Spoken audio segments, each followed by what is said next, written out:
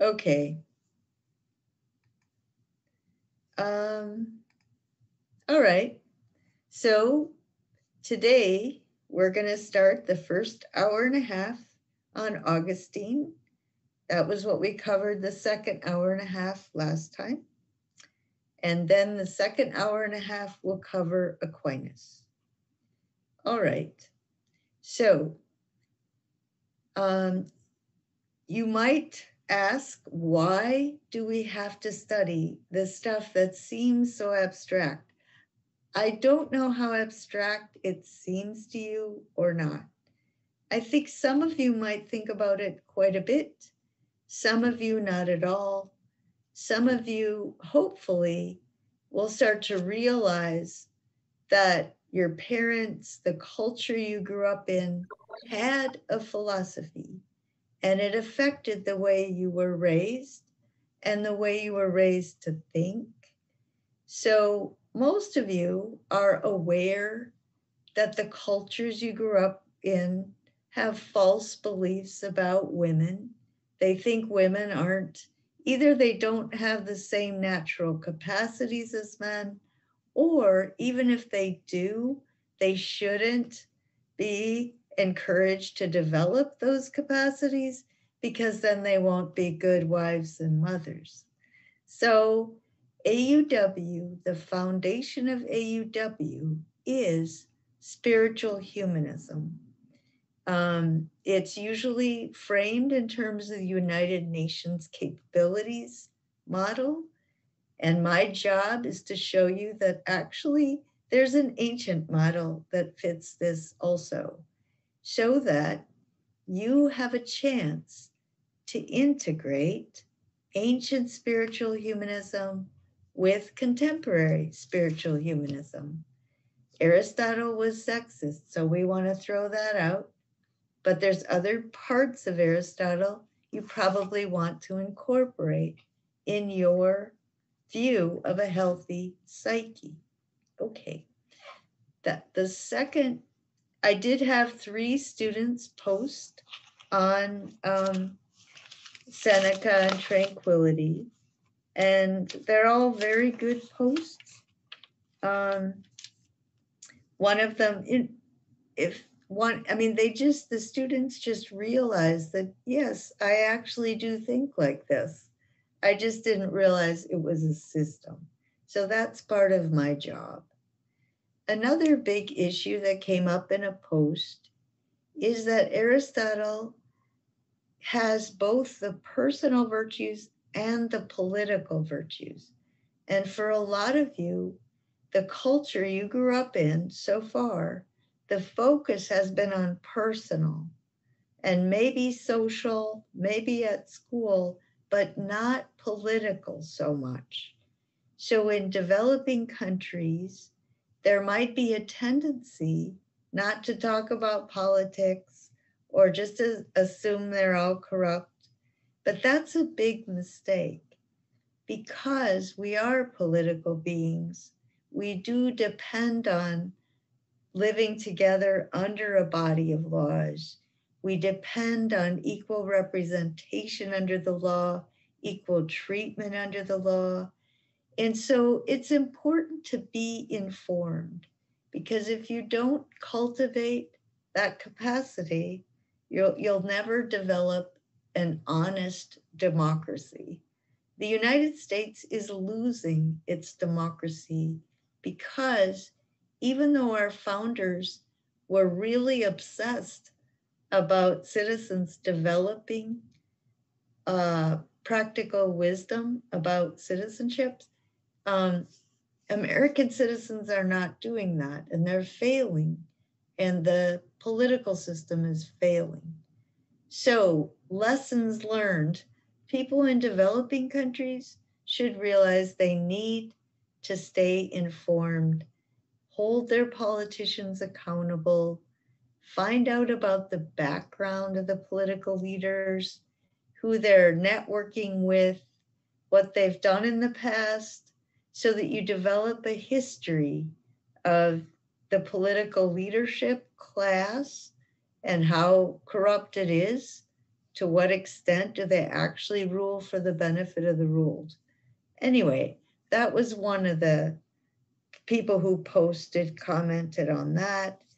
Another comment was that actually tranquility does mean a lot to the student, and also suffering, sorting out which kinds of suffering you experience and what the causes are and what you can and cannot do about them, so that you can have agency, right? So that you can have a sense that you can control your life and you can form your life as much as is humanly possible. So I do want you all to think about tranquility. I think it's obviously very relevant because, you know, you're under a lot of stress, right? That means you're not tranquil. And it's understandable. It's just that how do you get to be more tranquil, I think, is by going through this sort of examination process and learning how to learning what's appropriate, you know, which emotions, thoughts, and actions are really appropriate to the situation. I also think friendship, having someone to talk to who's really reliable and won't give you bad advice. That's another big problem, of course. If somebody you trust really isn't trustworthy, they're ignorant or they're distorted in their judgment, then that's a problem too. But anyway, I hope you would at least be convinced that that model of flourishing is relevant and important to sort out in your mind. Now, the next one is Augustine. Augustine is focuses on guilt. All right. So I do want you to think about, to what extent were you raised like the woman who describes her experience in the newspaper article, right? Was sin a big deal in the way you were raised? And a number of students have said that, and they're from many different countries. So um, I I think you should sort it out in your mind.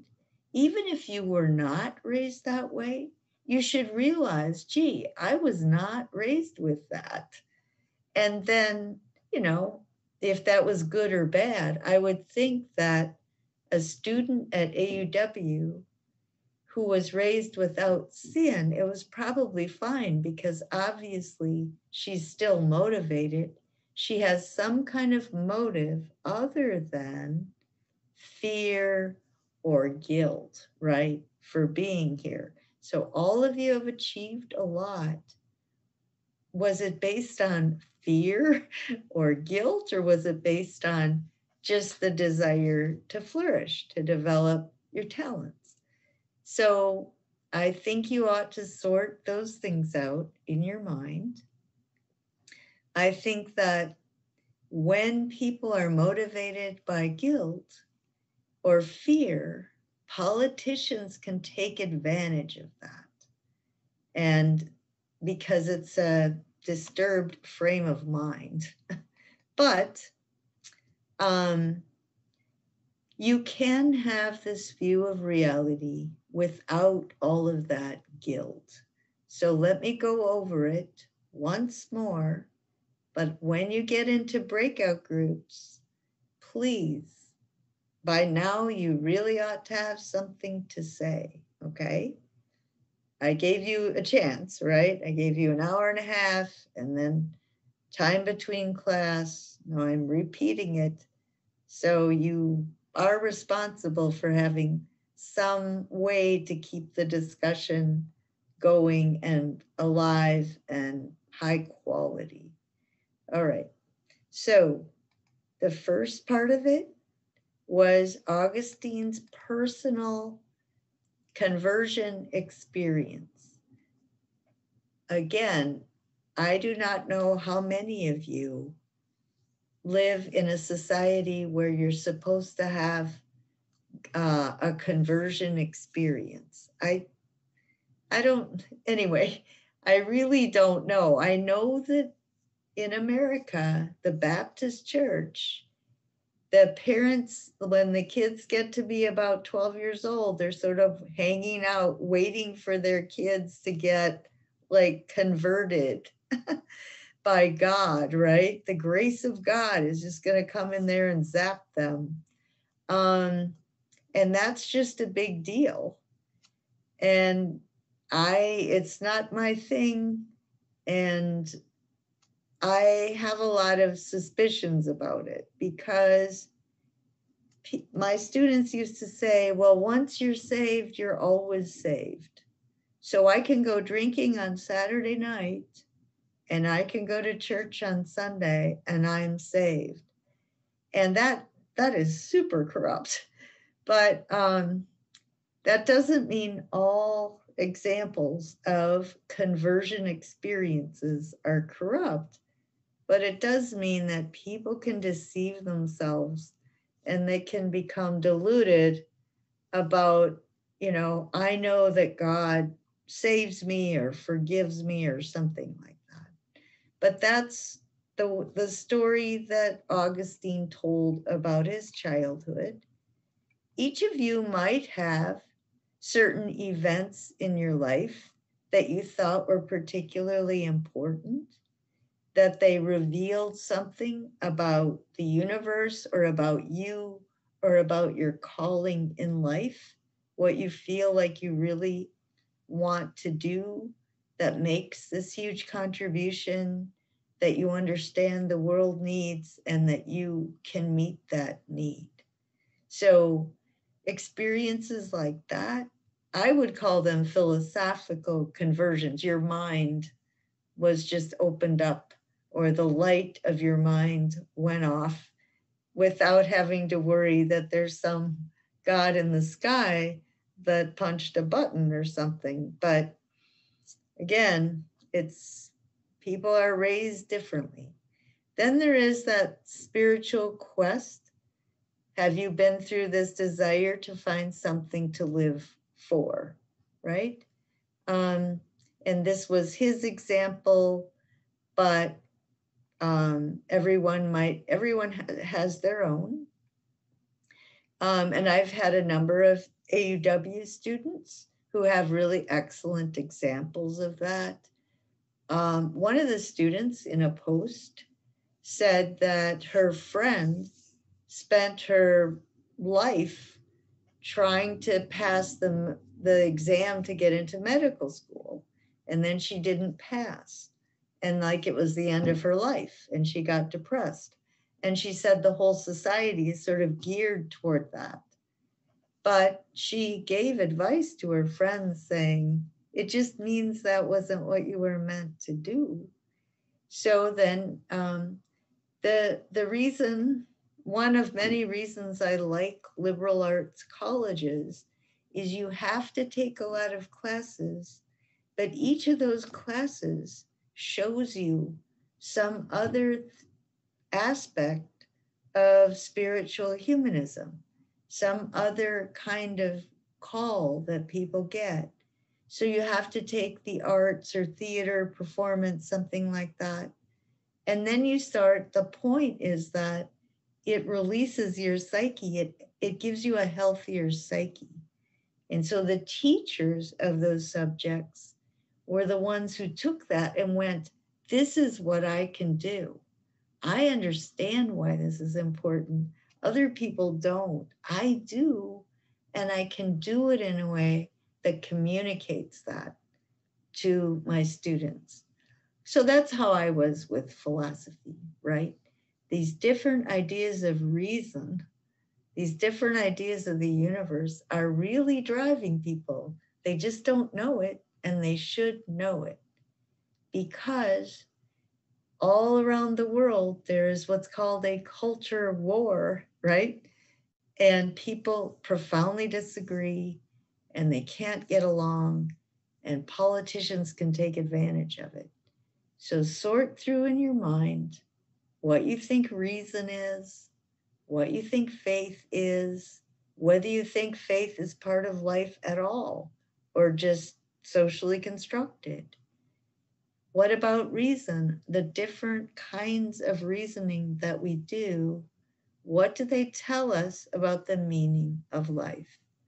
Okay, so Augustine came from the Christian perspective, Old and New Testament, but Muhammad said the Quran, he's the seal of the prophets. That basically Jesus died too soon, so human beings didn't have enough of a guidebook for how to live out the holy life. And so Muhammad was sent to finish the job. So that was his way of uniting reason and faith. All right, so there's that. Do you understand your life in terms of a conversion experience? Then there was his way, the inner rules of truth, right? Inside of our heads, we exist, we understand things, we take in with science and all sorts of math, but at the highest level is reason, right? We know that we see, okay, reason is knowing that you know, right? Reason is judging. Well, what does this scientific knowledge tell me about ultimate truth or the meaning of life? You can get a lot of scientific knowledge. It doesn't necessarily have any meaning. It depends upon how you apply it. It depends upon what you think human beings' place in the world is. All right. So Augustine thought our mathematical capacities were the most important because we can know eternal truths. 2 plus 2 is 4 forever. Now, we can't have gotten that understanding by looking at material things, right? Material things are not numbers. We use number to count them, but the number itself never changes. The things we count change, but the counting and the mathematical relationships and all the patterns that you recognize in math, those aren't related to the world at all. So that's something that links us to God, okay? Each of us has our own mind. We can recognize that we see the same things. We can recognize that we all understand math. We have the concepts of unity, reasoning, and we have it at a pretty young age, right? 2-year-olds, 3-year-olds, they start counting. And so counting is superimposing something in our heads onto the world. All right, we also have these rules that, again, they don't come from experience. They really come from reason. Everyone thinks he's wise. Everyone wants to be happy. These are ideas stamped on our minds. Wisdom is the truth in which the highest good is figured out. Wisdom, okay, wisdom is one thing, right? It's the same thing, the use of our reason, but people disagree on how they will become happy, okay? The universal rules, we ought to live justly. The inferior is subject to the superior. Everyone should be given what is owed. The uncorrupted is better than the corrupted. The eternal is better than the temporal. Okay, how do you apply those rules, right? Okay, so we can all agree that virtue is a good thing. Or we can all agree that virtue is a part of flourishing. but we totally disagree on who is a virtuous person or whether this was a virtuous choice. But we don't disagree on the ideas themselves. Okay? And he's saying we didn't get those ideas from observing the world. We got them from God, basically. Our reason is a gift from God. God gave us reason so we would know how to use our free will. So our knowledge, the truths in our mind, leads us to recognizing that there's something eternal and immutable that holds everything in place. Our knowledge leads us to recognizing the fallibility of our own reasoning. Okay, I know that I knew some things before, that I didn't know things earlier in life that I know now. So I know my mind is not infallible, but I know, so I know that no human mind is infallible. So there must be a higher mind that keeps things in place, right? I know that the material world doesn't order itself in any ultimate way.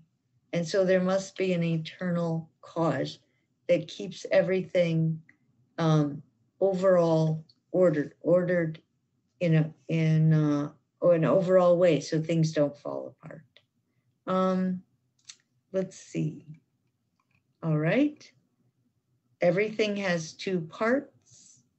Number is eternal. Okay. So God, it's reasonable to think there's a God that causes all of this to be the way it is. Something is higher than the human mind.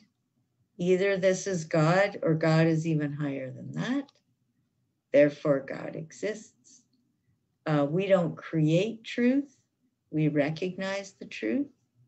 The eternal is more powerful. We criticize based on our ideas. Okay. Therefore, we possess inner rules according to which we judge. When we establish societies, we try to imitate the eternal. A just society is one where everything is ordered. We have these inner rules. Evil people deserve to be wretched. Good people deserve to be happy. Well-ordered societies deserve to elect their leaders. Okay, then we try to apply these unchanging laws to particular situations. That's when we disagree or our judgment gets corrupted. Let's see, human laws are written. When we write human laws, they use the threat of locking somebody up to get them to behave. But really, that's not what should be motivating you. The human laws can never condemn a person for sin, for turning toward the temporal. It can never give someone true freedom. True freedom is the love of God, the love of the eternal. Okay, so truth and wisdom are higher than human society, and we can recognize that with our minds. Whenever we achieve justice, we can tell it's because we're referring our actions to these innate ideas. The human mind knows its limitations. Okay. All right. So the eternal is more powerful. Our minds understand the eternal. Our minds are more powerful by nature than the temporal. Therefore, we should never act in any way that doesn't follow eternal laws, but we do act that way. Therefore, we must have been given free will by God. to choose either to be motivated by the eternal or the temporal. That's how your will can be divided against itself. You can, you can have an internal conflict. Oh, okay, the problem of evil. Let me see if I can get an outline here. Yeah. So the problem of evil. And so he's just proven that free will exists, right? And that reason understands the eternal laws according to which we should act, but we have to choose it, because we can always choose to turn to the temporal and act on the basis of lust or greed or pleasure or pain, rather than to act on the basis of eternal truth. Okay, let's see. I guess I'll go through this, and then I'll take some questions, and then I'll put you into groups. All right. Rational beings they should always act according to reason, and they can, but they don't. So that's why we know there's such a thing as free will. Now, if God is perfect and all powerful, why is there evil in the world? Well, it's because of the nature of evil. Okay? God created a universe, and he had to choose between a universe with a creature with free will or a universe without a creature with free will. And God created the universe with the creature with free will, because when that creature chooses good, they become virtuous. And when they choose to treat each other justly, they create a whole realm of human culture based on justice. So a world that has virtue and justice is more perfect than a world that doesn't have either one. The problem is the world with the creature with free will also has the capacity for evil. Okay? God did not create free will to enable you to do evil. God didn't expect you to do evil. God didn't want you to do evil. But God gave you the potential to do evil, because if you have free will, you have to choose to do good. You can't just do it automatically the way a horse does, for example. So this distinguishes people from animals completely, right? This is a huge gap between people and animals. And in the back of your mind, because this course is about a healthy psyche, do you think this is a healthy point of view? Do you think this point of view is the best way to guide you in your life so that you can live the best possible life? This is what Augustine is saying. He's saying you can't live virtuously without the grace of God. And also reason. You need the grace of God and you need reason. Okay. But we can tell how we're supposed to use free will, because when people turn toward the eternal, they're happy. And when they turn toward evil, they become unhappy. They become internally conflicted. Let's see. No one has to sin in order for the universe to be perfect. As long as sinners are unhappy, the universe is perfect. And sinners are unhappy because they're always conflicted. Okay, evil is this turning of the soul toward the temporal. It's not part of God's plan. God only created free will, which included the capacity for evil. It's just like God didn't create blindness. God created sight, and every once in a while, somebody is born without it. God didn't create the blindness. Okay, God's foreknowledge. If God foreknew people were going to sin, he still created free will because the universe was still better. Plus, then there's the final judgment. So after death, the evil people will be punished, good people will be rewarded. So whatever is not resolved in this life is resolved in the next life. And it's reasonable to believe that because reason requires it. And God wouldn't have given us reason unless we could ultimately be satisfied. Our reason could be satisfied. So it's not satisfied in this world because people choose evil. But there is eternal salvation or damnation. So ultimately, we should believe that there will be a final judgment.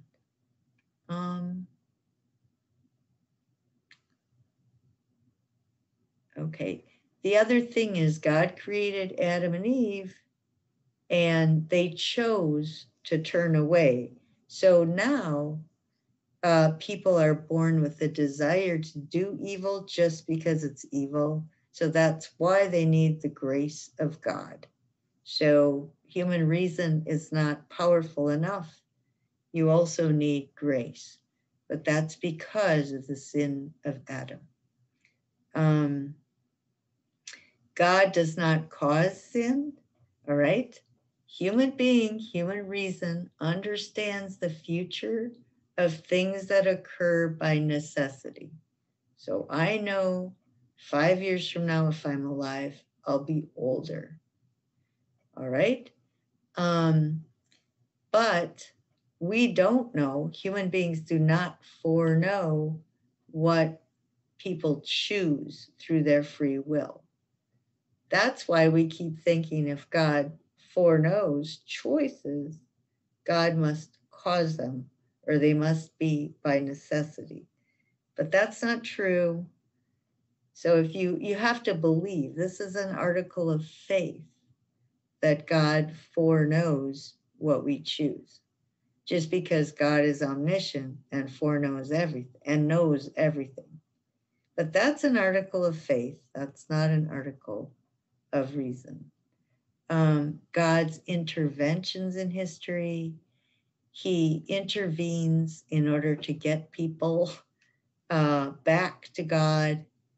They reinforce what we know through our reason. During the time of the Romans, they did not believe in God. They were given an empire that was their reward for whatever virtue they had. And when they became too corrupt, they lost it. The Christians focus on eternal life. So they don't get power or wealth. They don't want it. So the cause of historical events is not purely accidental.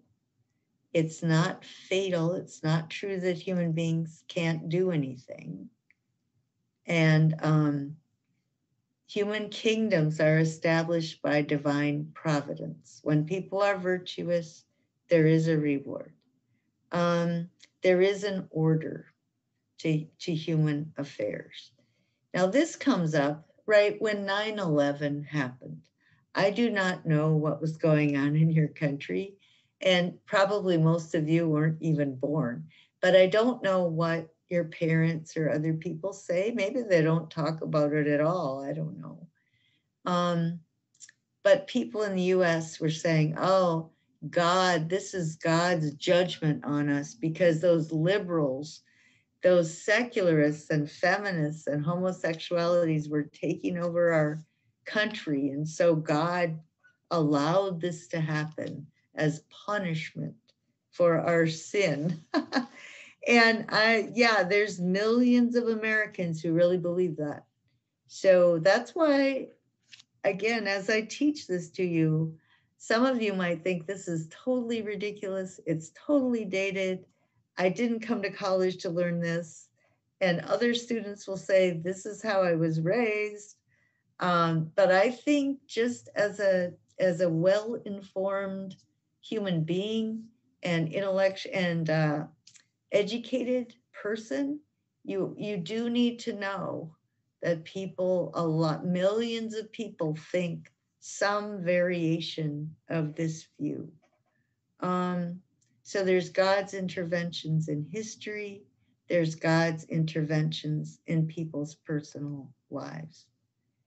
All right. So now I will take questions for a while, right? 15 minutes.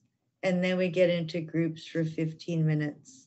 And then we'll move on to the next topic. So what would you like to ask?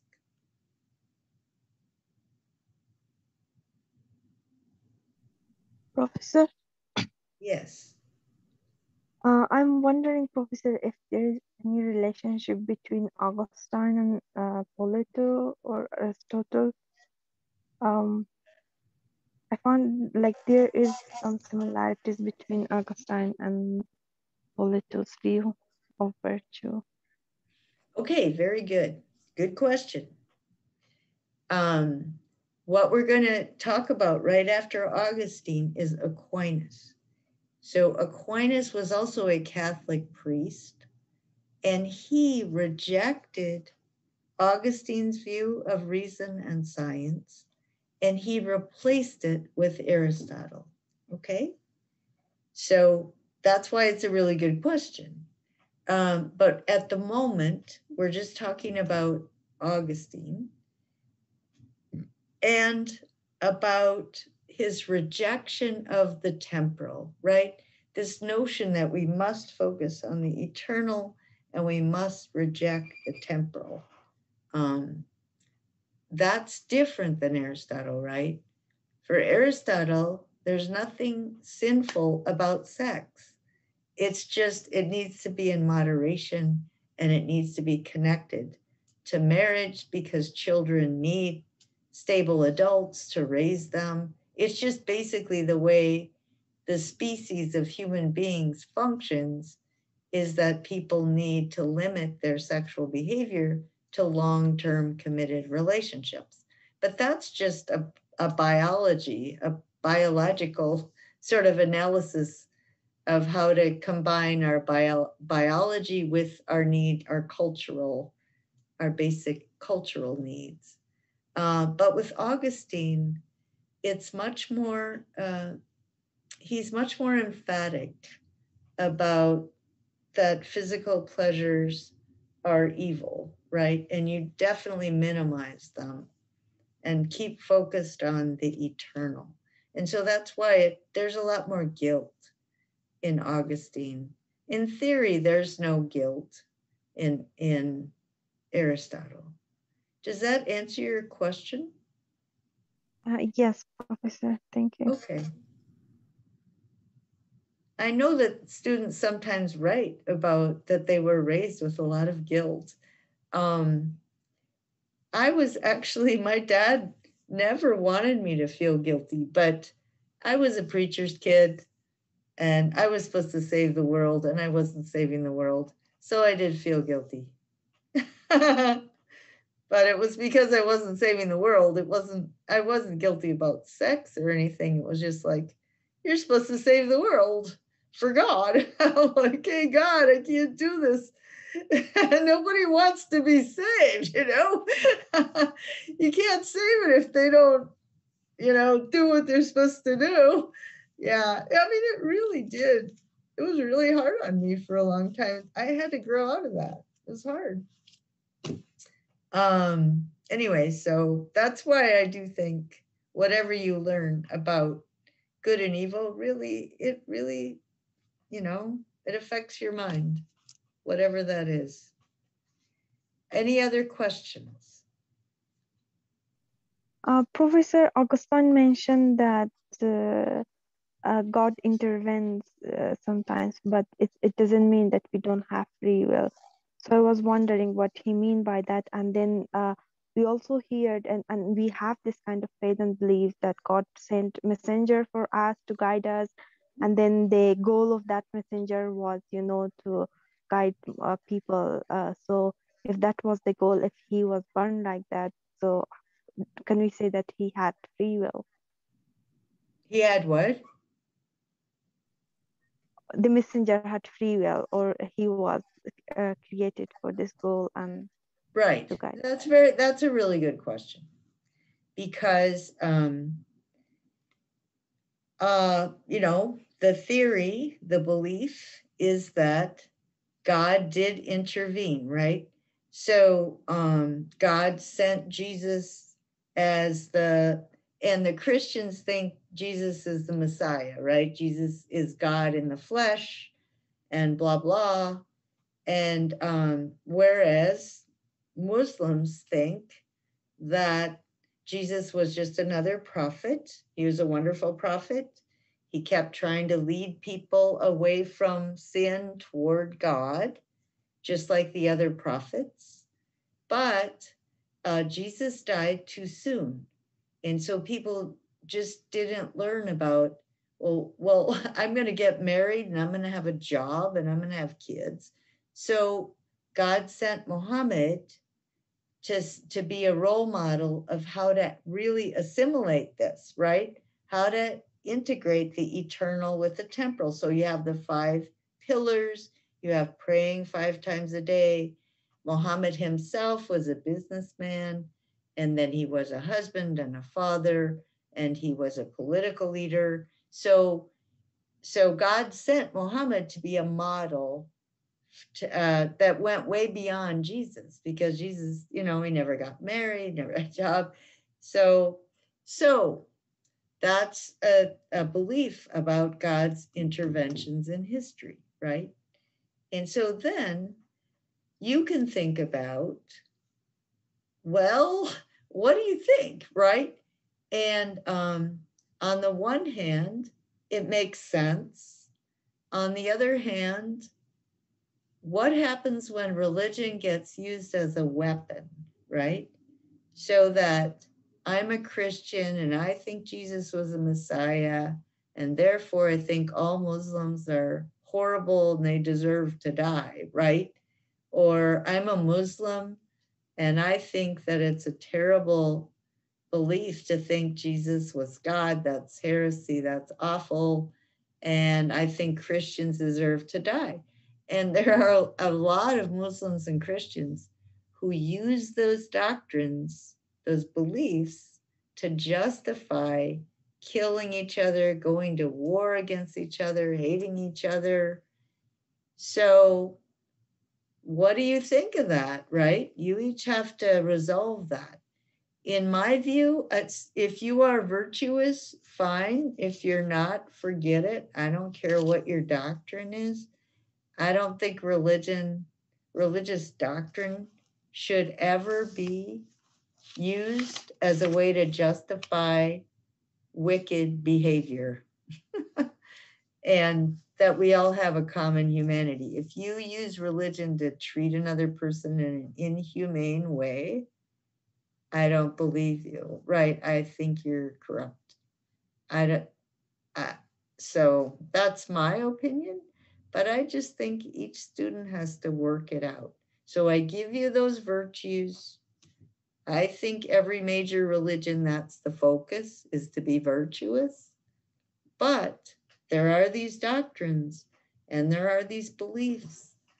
And when 9/11 happened, millions of Americans turned against the liberals, the feminists, the gays, and the politicians took advantage of it because they thought our country was being given over to these people, these awful secularists.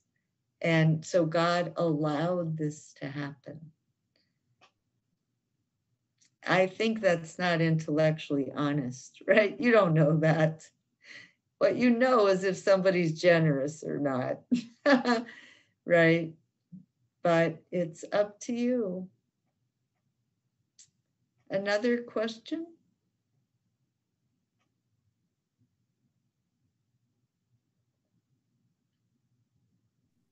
Professor, so my part of second question was like, so if God created, so if Augustine is saying that uh, the- God interferes sometimes, maybe God intervene in our relationship, but it does not mean that we don't have free will. But then we have these messengers, and then who were there and burned because to guide us, right? So so are they burned for this, for this goal? If so, if God created them for this goal and reason, so can we say that they have really free will, or they were like assigned this goal already when they burned? Because we have this kind of faith that um like Muhammad, when he was very child, God, outed the evil from his head, and from that childhood, he was very, um, very holy person, something like that. So yeah. Yeah, I mean, I think that you should just sort through, right? You've been taught this, and you should think about, well, what do I think about that? And then at AUW, they allow for a lot of beliefs. They just say, but you can never justify treating another human being in an inhumane way, right? In the in the name of your religion, right?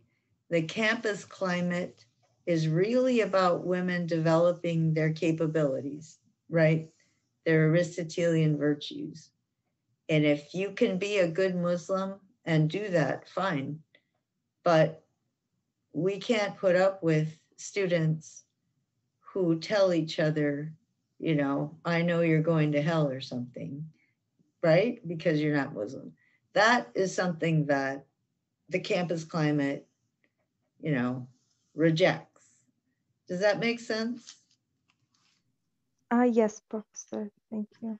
I do think, in a sense, the campus climate gives you a big opportunity for separating out what's really important about your religion versus what's really not. What's corrupt about, corrupted ways to understand it. So it really gives you an alternative way of living that gives you that opportunity. Like you can have a roommate who's not Muslim but is truly a virtuous person, and then you can separate out. Well, you can say, yeah, but Muhammad taught, this is the way Muhammad taught us to live. And, I don't care if my roommate does it in the name of Muhammad as long as she lives well, right? Um, so that's the kind of thing. And you should, in this class especially, it's just, what is a healthy psyche? Is it healthy to think, to form your emotions and your actions on beliefs about God's interventions in history? Or is it healthier to form your beliefs and your way of life according to a model of virtues that you figure that's what any reasonable God would want in the first place, right? What's the healthier way to live your life? Um, all right, more questions at all? Okay, I'm going to put you into groups, and I'm going to try to put somebody who already wrote a post, who seems engaged in each of those groups to be the leader, or you can just make sure you pick a leader, somebody that keeps calling on the other people, and then there's follow up, right? When someone says something, the other students try to ask a good question or try to help them develop their thought. So you're trying to create a climate of dialogue, interchange. All right. Let's see.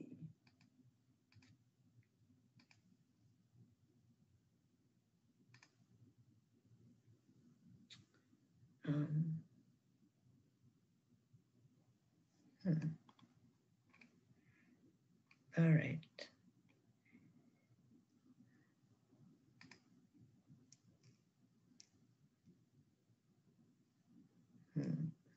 There's 14.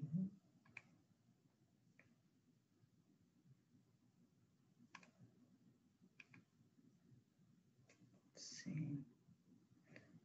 Falak, oh dear.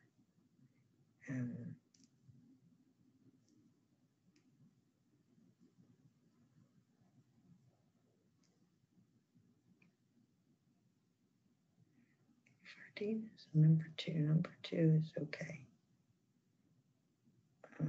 Sabekon.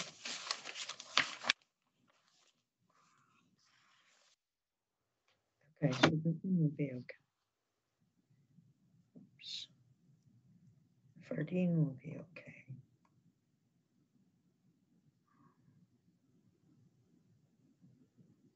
Masoma will be okay. Okay. And Asia will be okay.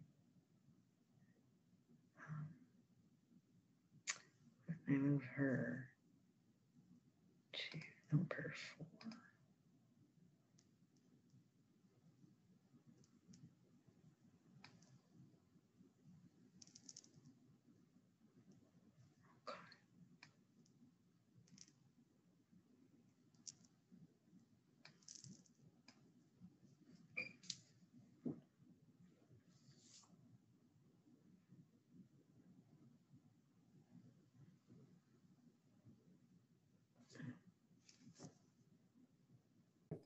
So so you grow up remembering stories about maybe just related to virtue and vice. You know, your parents could be secular humanists and tell stories. But most of those holy books have stories, Old Testament, New Testament, and the Hindu students, Buddhist students, they'll talk about the stories that stuck in their mind. And if you think about it, I think you can tie those back to those natural virtues because they're based on the human condition. So the story of Joseph is a typical, that happens a lot, that powerful people are sexually attracted to somebody and it's inappropriate for their position in society, but they're powerful, so they do it anyway, you know, and they have this power to take revenge or to really mess things up.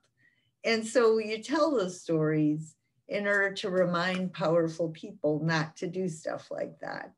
It really messes with people. All right, so then a story I grew up with, Mary and Martha. Jesus treated women as equals. The reason there were no women disciples is because you couldn't have single women roaming around the countryside with single men or they'd get stoned, right? I mean, that just was not appropriate. So that's why, obviously, why there wouldn't be disciples, not because they're by nature inferior, right? So the very fact that there's a story about Jesus going to Mary and Martha's, he's talking about the serious things in the living room with Mary, and Martha's in the kitchen doing kitchen-y things, right? Traditional women's things. And Martha gets mad and says, Mary, you got to get up here and help me. And Jesus says, no.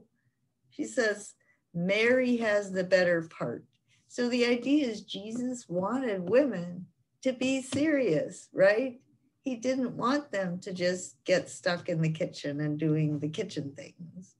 So I think that's an amazing story because it really shows that the whole institutional church always saying women, you know, should be at home being wives and mothers.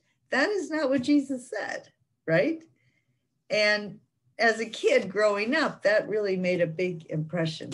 I thought God was going to really get after me if I didn't get a PhD in philosophy. So, but that's not usual, right? Most women, God is after them if they do try to do that.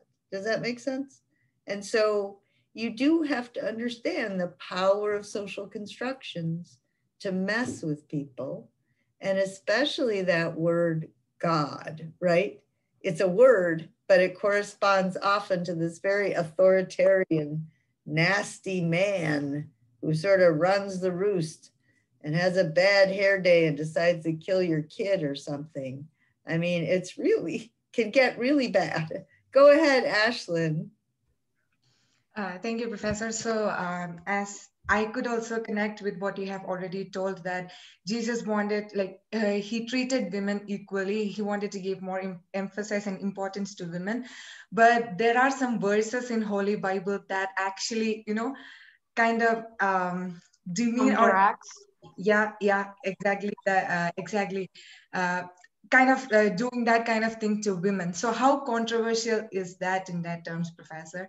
Because as a Christian, we always ought to believe or kind of digest the things that we are being given in the Holy Bible, but it's actually a controversy here. So how far it would be? Well, it contradicts itself, right? The Bible is contradictory. Uh, Mhm. so actually, my view as a person who studies wisdom literature is that it was never intended to be a doctrine. It's a bunch of stories. And the stories, the people had different ideas of God. They really did, right? Noah thought that God is on top of Mount Sinai, and if he gets far enough away, the sonar, he's gonna, I mean, really had a very physical idea. And then Jeremiah did not have that. I mean, the stories are literal. I think the reason they're written that way is that they give you, okay, this person thought about it this way, this person, so good luck, guys. You have to figure this out and you have to think about it. There's no one answer. But I would say if you have to choose between Jesus and Paul or Jesus and somebody else, like I'll pick Jesus any day, right? But it's really up to you. But that stuff was written, I think, expecting people to be critical thinkers and to know that they're going to have to be accountable for what they worked out in their mind. And they can't, stand before the pearly gates. Oh, but my preacher told me this, my dad, it's just like Adam and Eve. Wait a second, it's the snake's fault, no. So, I mean, as a philosopher, that would inevitably be my opinion. Does that answer your question? Yes, exactly, Professor. For me also, when I read some verses, I'll be like thinking, no, Jesus would not even have thought about this that way. But the people, people who have written or who put it into the Bible, okay, they are telling it from their point of view, and people like Jesus itself, it does not make any sense to him. So I was thinking that way itself. Yeah, I mean, as a philosopher, it's not intellectually honest. You're Mhm. thinking you know more than you know. You're deceiving yourself. You have an overblown ego. Get over it. Mhm. Yeah. I mean, if you ever use religious doctrine to violate the golden rule, right? Mhm. Others as you want to be treated, I think, you're in trouble. That's pretty basic. Um, Yes. so that's just the opinion of a philosopher, I guess. Yeah. Thank you, Professor. So let's see. Oh, here's another hand. Very good, Marjana. Go ahead.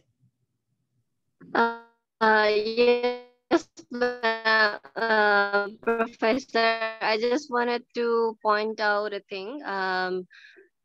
I think in some way, in every religion is sexist towards women.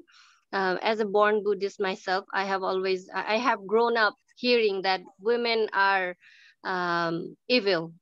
Like, That's I not have fair. committed some sin in my past life. That's why I was born as That's not, Marjana, that is not fair. You know, in Buddha this life. thought, Yeah, and the boys, they committed, they were really that's my yes, I know. yeah, I just think that is really a perversion of Buddhism because Buddha said women could achieve liberation. I mean, how outrageous is that? It's Hindus that used to, you know, say, oh, you just need a few more reincarnations so you can be a man, you know? But I mean, Buddhism is about people achieving liberation in this life, and women were capable. So that's all right. It just shows you how the culture can totally pervert. Yeah, yeah. So, yeah. Yeah, it's all about culture. I understand, but it actually came from a story. Yeah. Yeah, the time the Buddha was meditating himself for a civil named Mara, he actually told his daughters to, you know, distract him so that he doesn't get to be a Buddha, right? So yeah, from then on, it's actually evil. And when men are trying to achieve something, women are always there to. Yeah. Like you mentioned, Well, Professor, stories. right. It's just like Adam, he goes and blames Eve, right? And that's what my father said. When he messed up, he took it like a man. He blamed a woman. All right. Okay. So yeah. So what I want you to do in your posts is sort all this out in your mind, right? Each of you has different stories, each of you, but as a philosopher, I'm going to guide you toward uniting reason and faith, right? Looking at your faith through the filters of reason. Because that is the foundation of liberal arts education. The people who started liberal arts schools knew that if you let people's faith get detached from reason, you're not going to have a democracy. You're going to have authoritarianism because people will do all sorts of crazy stuff in the name of God. But if you hold your religion accountable to reason, right? And this is how you do it. You don't just, it's not fundamentally, can we prove, you know, that Jesus' body was made up of this different substance that somehow, you know, it's not science in that sense, right? What was Jesus' body chemistry, right? Did he have a different kind of brain? But it's about the virtues, right? Running it, you know, linking faith to reason. And it would mean looking at, do they cultivate the natural virtues? Do they promote flourishing? And right, and if they don't, then you should reject it. You know, you shouldn't use religion as a political tool or as some sort of way to be self-righteous. But I think, you know, each of you has to sort this out in your head. But the very fact that you're here and that you're a woman developing your capabilities means that you've probably thought critically about something you were exposed to in the past, right? And so I'm preaching to the choir, I think. I just want you to do it more systematically, right? I'm giving you, you can get an A in the course for actually just sorting this stuff out in your mind. That's, you know, there's hardly time to do it. So I'm giving you time. Any other questions or comments? Because now we'll go to Augustine. I mean, Aquinas, sorry. Okay, so here we are with Aquinas. He did, yeah. Apologize. I raised my hand and yeah, apologize. What? I have something to share, Professor. Okay, good. I raised my hand. Yeah, yeah, but I think it didn't see. Okay, Professor. So in our group, Professor, we can relate it to also the discussion that we have in our group. So I think, Professor, in our group we had different religious beliefs. So we have Muslim, we have Christianity, Buddhism, Hinduism, and then we found that okay, we really kind of related to Augustine's, this later. So even if we are not Muslim or Christian, so but still we have this kind of faith of faith on God and heaven and this kind of sin and guilt. So we really related ourselves to that um, uh, article, so that Augustine writes. So I think we also like examine this, that okay, are we agree with Augustine?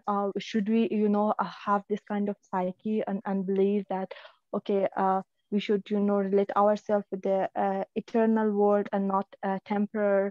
And then what religious belief do we have? Is it healthy for us to accept or not? And then we examine some of our beliefs, and there are a lot of interesting find, and already other group mentioned about the sexism toward women or gender more broadly. And then, Professor, one thing that I found very offended in our one religious is that we were disagreeing this point actually. So it is mentioned in Quran that women are good in the household chores, and then this built the route for the people to misinterpret it and misuse this one. And then I think this is actually a kind of tool for people. So for instance, why God did not mention that women are also good in other works, in works that men do, or working in outside, but follow Mehwish mentioned that okay, this is up to you how you interpreted this, but this is not something to be offended, but this is a good point. God is mentioning, okay, you're good in the household chores. But then again, Professor, I say that, okay, if I'm good in the household chores, why did not, why, and I'm at the same time, I'm also good in other works. So why God did not mention that? So this is the reason that people is saying, okay, women should stay at home and, do this household chores and brought up the children's, and they also don't have any income, and then I think this is not a good point, and this is Right. sexism. And then another point is that it's mentioned that one woman witness is one man witness is equal to two women witness. So there should be two witness from the women gender in order to be accepted, but men can be only one. Why do we have this kind of faith? And then these things we should, we should not accept these things blindly, because we are raised in this kind of or we are born in a family that have this kind of faith, or in a society. We should use our reason, and I'm completely agree with this thing, that we should use our reasons, and we should not be Muslim hereditary, or Christian, or Buddhism, or Hinduism. We have this kind of common ideas and views on all of the religions, but we should examine this, whether this is correct or not, whether you found it acceptable or not. And then we had the discussion of the LGBT group people. So in Islam, LGBT homosexuality is completely criminalized. They are condemned by God, and there is even death penalty for them. For instance, if we look Iran, a few weeks ago, there was a homosexual was executed for his gender, but they don't know that scientifically they prove that it's not something in their power. It is they are born like this, and it's not a psychological problem to approach a psychologist and treat him to change his gender or these things. I mean, we have to examine these things. I don't know what is the narrative behind this, why it is criminalized, but people are saying there is a narrative that, there was a Lut ethnicity that was raping their same-sex gender or have homosexuality, but that was not consensual relationship. Uh, that is the difference between the LGBT now. So they are not doing this or raping people. So we have to analyze these things. We need really, and religious is like kind of weapon. And I'm agree exactly on the point that religion should be a way to unite people, to find a modern and organized way to live, not to violence or be unhuman to each other. And this is not, I'm sure that no religion saying these things. And this is because we misinterpreted those things and misunderstood those things. So yeah, this was my Very point to good. mention. Okay. Good. I mean, Professor, I have a question. go Sorry for ahead. interruption. Go ahead. Sorry, Masma. I have a question. Did you said this that LGBT is illegal in Islam? Did you select this? No, I mentioned that homosexuality is criminalized. About the LGBT, it doesn't mention in Quran, but homosexuality is condemned and criminalized in Islam. Yeah, and do you know the reason? I have a kind of the philosophical the approach there, but it's not convincing to me. Yeah, they So are what is saying that that? we are conducting. They are saying that we are condemning the God laws. The reason that God created human being is this procreation, and if we have homosexuality, then this human, human species will be in danger. Yeah, I I think there is a lots of reason, and this is one of the reasons.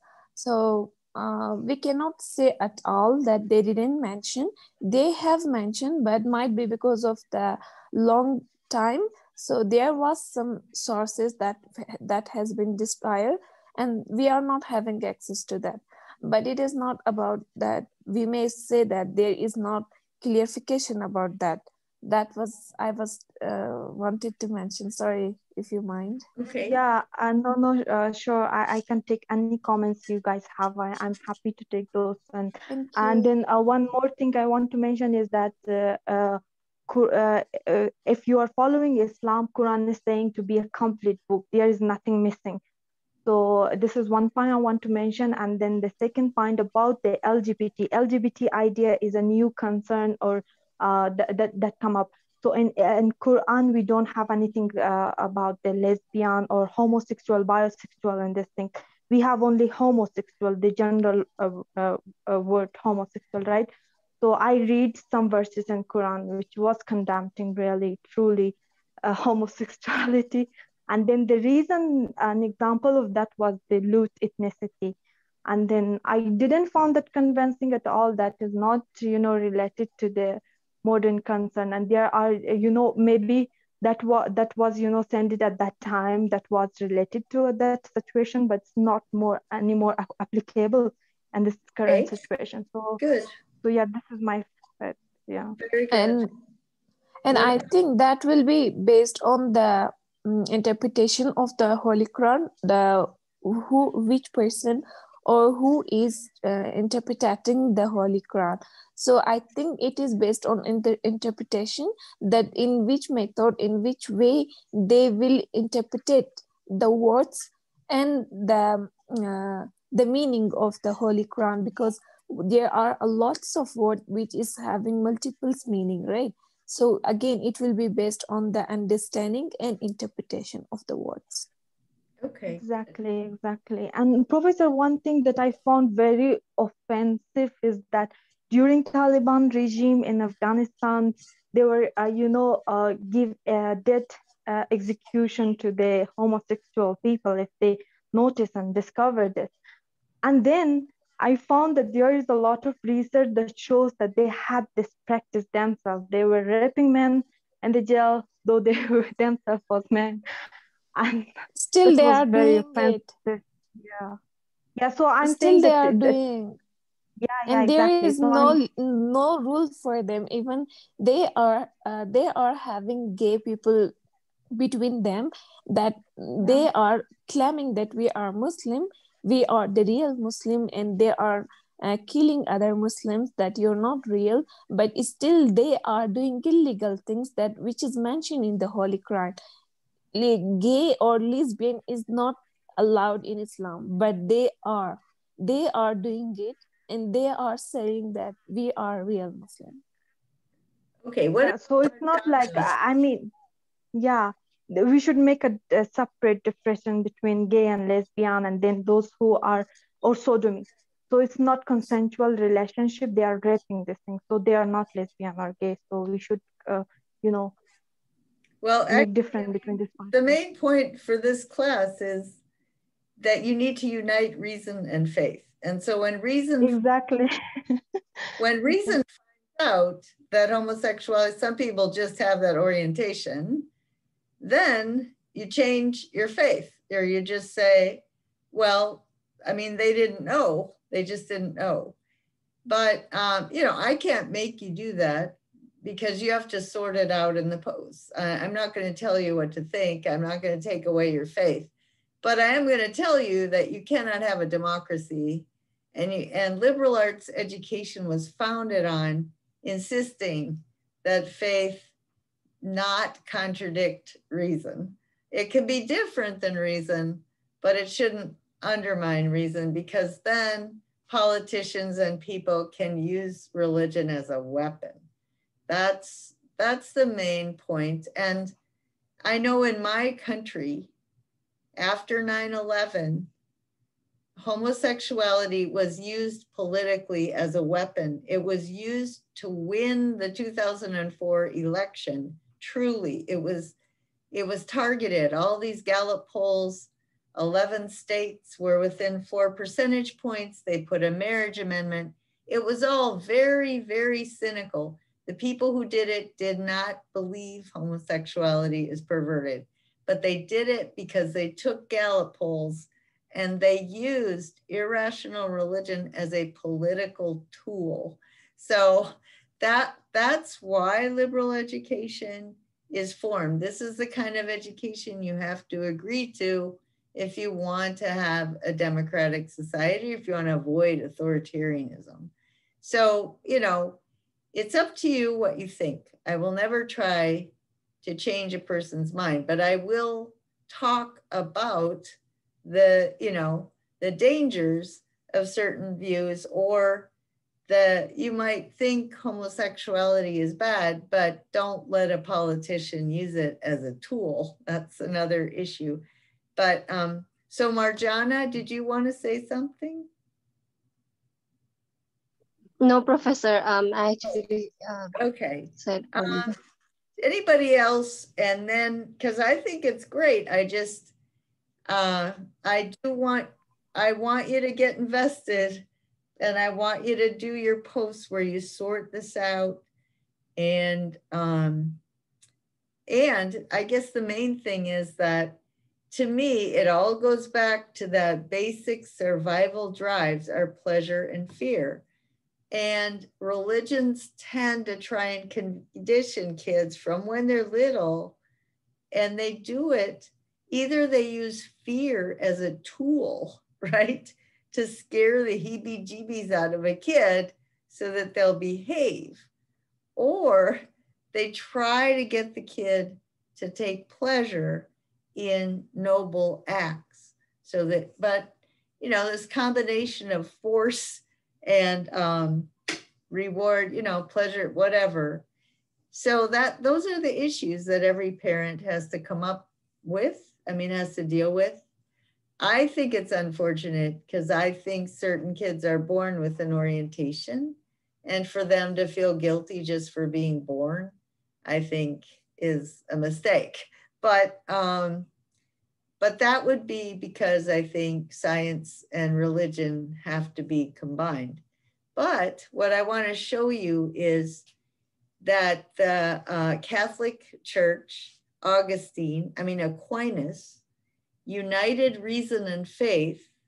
And fairly recently, Pope Francis has come out saying, who am I to judge? So because it's based on science, he does not condemn homosexuality. And that is an old tradition in the Catholic Church. When they united Aristotle, which was the science of the time, with Christianity. So that's what was going on. So Augustine had a view of science which is based on math. And he united this mathematical reasoning with Christianity. But Aquinas threw that out and united this biological Aristotelian notion of biological flourishing, the flourishing of the species, with Christianity. And so the Catholic Church accepts evolution, not a problem, accepts homosexuality, not a problem. They accept, in theory, they accept the equality of women, but in practice, they're never going to ordain, there's never going to be a woman pope. And I don't get that, right? I don't understand how they think that's the total union of reason and faith. And so I just think they're fudging there. And I had a student write this long paper last semester about women in Catholicism. And he just decided it's hopeless. The church is never going to let go. But anyway, at least my main point here is that it's an issue and each of you should work it out in your mind. And coming to AUW, in a way, it just threw you into an atmosphere where it would be natural for you to be doing that. And this class is just the opportunity for you to actually do it by reading some of the standard texts. So the other point that people made where even people from a lot of different traditions can understand the reasoning process, that's important to me, because when you call something a classic or a great book, the reason why it's a classic, the reason why it's great is because it was able to articulate a line of reasoning that human beings just get, right? It'll click that this is a natural way of thinking. And so that's why it's a great book. And those books they're not long. It's not a long book, and it's not a complicated book. There's a lot of other books you read and study that are a lot more complicated than that. Doesn't have any jargon, but it just punches the button. But I do think, again, it shows our common humanity. It's just that I think when you're dealing with the survival instinct, it's tricky to deal with pleasure and fear in a way that you can hit the mean between extremes. You don't go to an extreme. You don't fixate on an idea in order just to channel that energy or repress that energy. If you can have, that energy be released in a way that's productive, that doesn't go to an extreme, that doesn't weaponize some idea or some principle, that would be wisdom, right? You're not self-righteous, you're not judgmental. But that's a tough order. All right, so let's go to Aquinas. There's three issues here.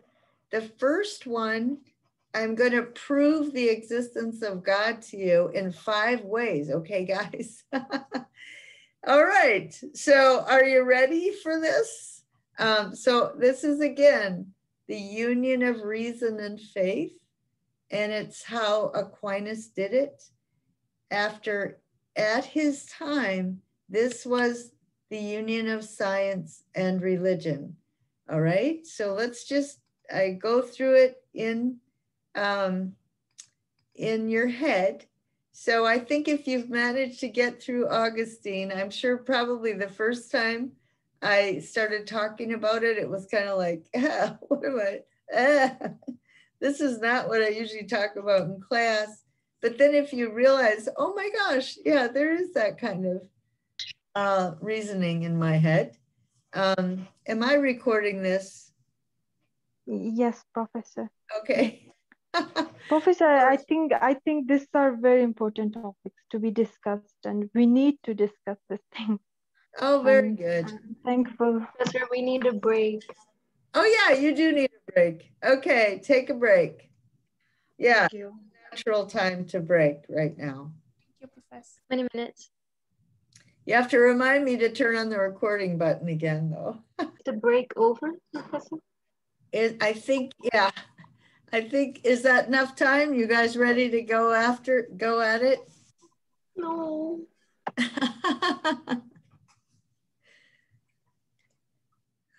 Okay, so I'm gonna move on here. In your posts, you have to be honest. You just tell me if you actually, were there the whole 3 hours, all right? I need some sort of accountability. It's not that I don't trust you. It's just that, I just need to know for sure. So just say how much time you took, how much time the class is taking you, and then if you stayed in the class during the whole time. All right. So what did Aquinas do? All right. So what I'm going to give you is the proofs for the existence of God, but the word God simply means that the universe is ordered. That's it. That whatever comes to be within the context of what already is.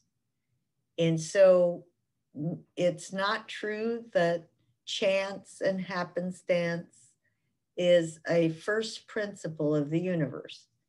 The most basic principle is this force of order that, so for example, the Big Bang, if you think that's the Big Bang, it's a singularity, what they say, but it opened up all sorts of potential. And it's actually the case that if the universe had been 1/4 of a degree hotter, everything would have burned up early on, or 1/4 of a degree colder, everything would have frozen up. So, and it's just this emergence of higher and higher levels of complexity. And so the inference is that there is an ordering force underneath everything that we see.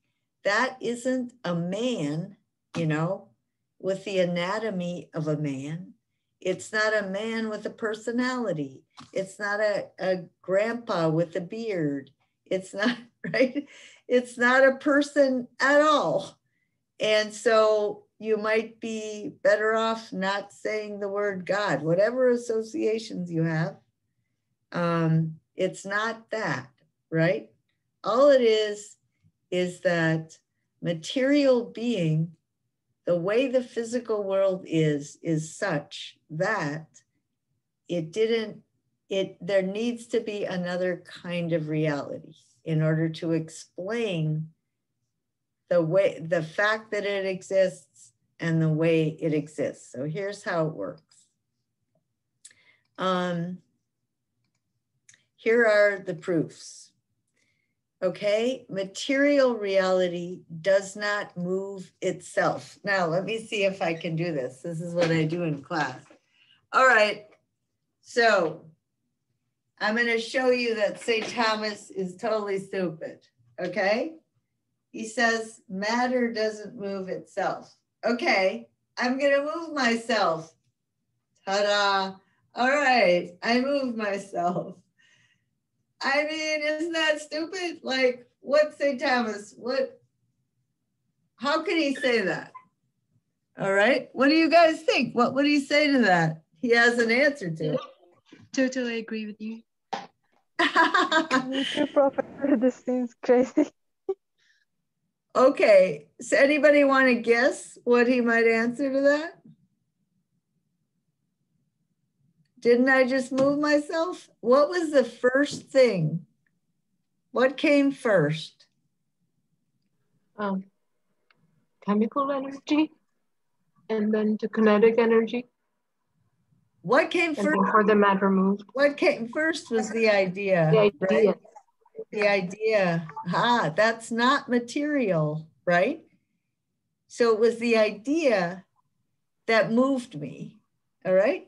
What about if I decide, okay, guys, I'm gonna levitate a foot off the ground just so you think I'm God, right? Just so I can show you how powerful philosophy is. I'm gonna levitate myself right off the ground. Okay, that's my idea. Am I gonna do it? Depends. I don't think so. Why? Because I don't have the potential, right? So every motion has an original immaterial aspect to it, and it has the potential. And then what you observe is this transition from potential to actual, okay? So for example, when I stand up, right, the idea, I have the potential to go over there, I do it. I have the idea I'm gonna levitate off the ground, I don't have the potential, I don't do it. What if I walked into the room and I tripped over my own feet and I fell on the ground? I didn't have the idea, right?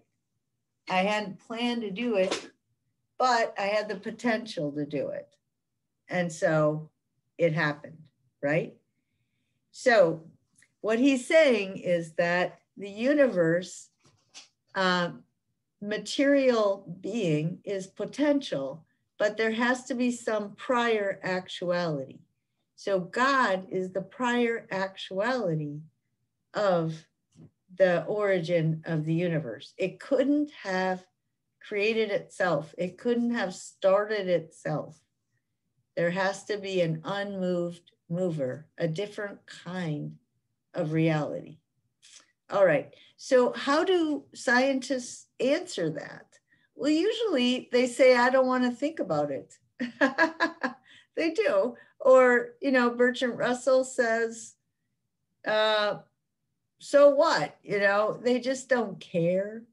Or they think it was just a total accident. Well, it's just, and Aristotle would say it was a possibility, right?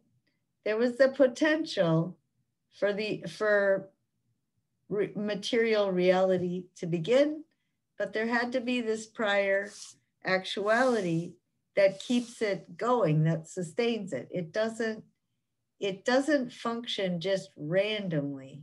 It's ordered in a certain way. Now that, again, we tend to anthropomorphize that all the time.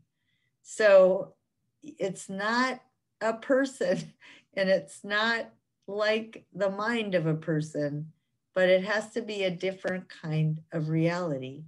Matter doesn't create itself, right? So the word God simply refers to the uncreated, a kind of a reality that was not itself created, that was the original creator, right? It doesn't sustain itself. So I can't will that I exist tomorrow. Contingent things might or might not exist. Material reality doesn't sustain itself, but God exists necessarily, right? God is the unsustained sustainer. It doesn't order itself. So God is the unordered orderer, right? Just the first principle. And you know, people will say, well, reality is self-organizing, right? And so it looks to us like the things are organizing themselves, but there has to be that force, that principle where everything does drive toward higher and higher levels of existence. So it's not random. It's not a crapshoot. Not anything can happen tomorrow. there is this underlying principle of order. All right. All right. So each individual thing behaves the way it needs to survive. So this is the fifth proof, is the one based on faith, because the claim is that there is a personal God that has a plan for each individual thing. So the first four proofs are entirely indifferent, right? The first four proofs say the universe, there's a principle of order underneath things, and that's why eventually there could be this creature with the natural ability to understand. The universe had to be ordered before eventually there could ever be a creature that actually understood it. And the reason why we have survived is because this drive to understand patterns has worked. The patterns are out there, and we have been able to be very fit. We have been able to adapt to the natural world and figured out how to survive because the universe is ordered. So the first four proofs don't have a personal God. They don't, God is just this force, and it's just explaining what our experience. It's nothing spooky or hokey. It's just saying, if the universe were totally random and by chance, there wouldn't be enough order for there ever to be the evolution of a creature whose brain developed and who kept developing because of those patterns. But the fifth proof, this is where you get faith. So faith is the belief that there is a personal God that interacts with each individual thing and has a plan for the individual things. Okay, can we know God? Well, we can know God as that force underlying reality, but no, the belief that God foreknows things, the belief, all those other beliefs, those are beliefs. That's a faith. You have to accept that on faith, that God foreknows things, that God made himself into Christ, that Muhammad is the seal of the prophets, all those things, those are articles of faith. And then the personal relationship. If Augustine thinks God intervened in his life, that's also a matter of faith. So you can know God partly and partly not.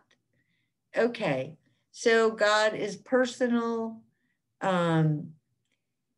Okay, God is the creator and sustainer. So everything, this is again by faith. Now, this argument is reason, right? Okay, so the definition of God is one, right? And God's essence includes perfection, okay?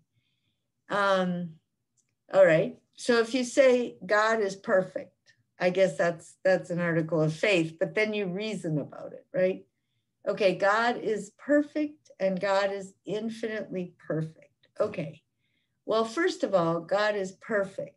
So God has to exist, because you can't be perfect but not exist, right? Existence is one part of perfection. So God necessarily exists. Just having that idea means that if the being is a unity and a perfect, it has to exist. Then the next aspect of the definition is God is infinitely perfect.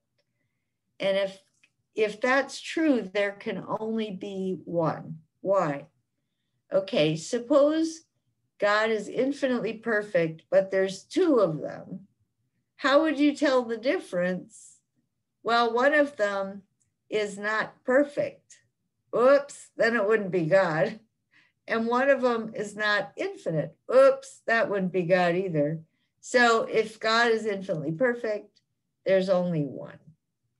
Okay, let's see, the creation is ordered, right, according to certain principles. And scientists know this, like Einstein, E equals mc squared. So the principles, the formulas that are the most comprehensive are also the most simple, because the universe functions according to these most basic, simple principles. And then things get more complicated, the more immediate it gets. So, for example, evolution on Earth is a lot more complicated, but it's only a very small part of the universe. So, the being has these very simple principles that it works on. And then there's the four forces. There's the weak nuclear force, the strong nuclear force, electromagnetism, and gravity, right?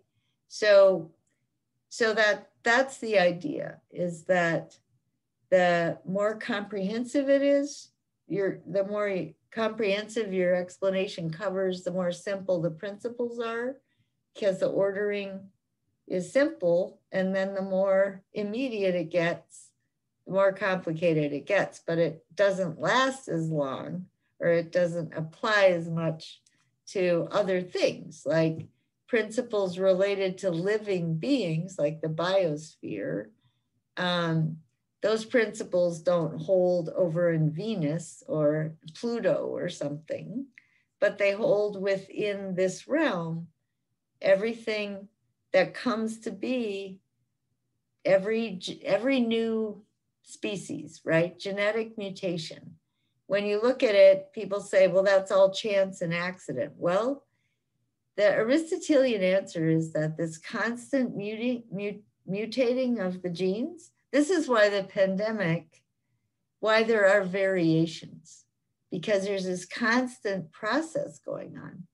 Well, that process is what enables the maximum potential, okay? But what of all that potential, the thing that becomes actual, the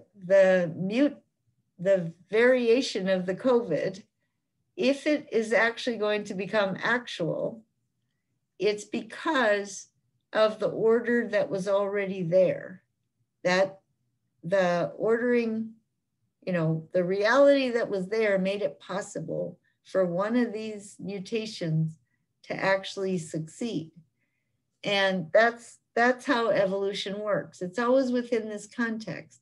And that's why it's ordered. It's an ordered process, and we can study it. Because the first principle, the most important force, is the force of order, because it limits all this potential in the mutation process. So that's why we say wear masks, get vaccinated, don't create an environment where there's a potential for a mutant version of COVID to thrive, right? This is common sense, actually.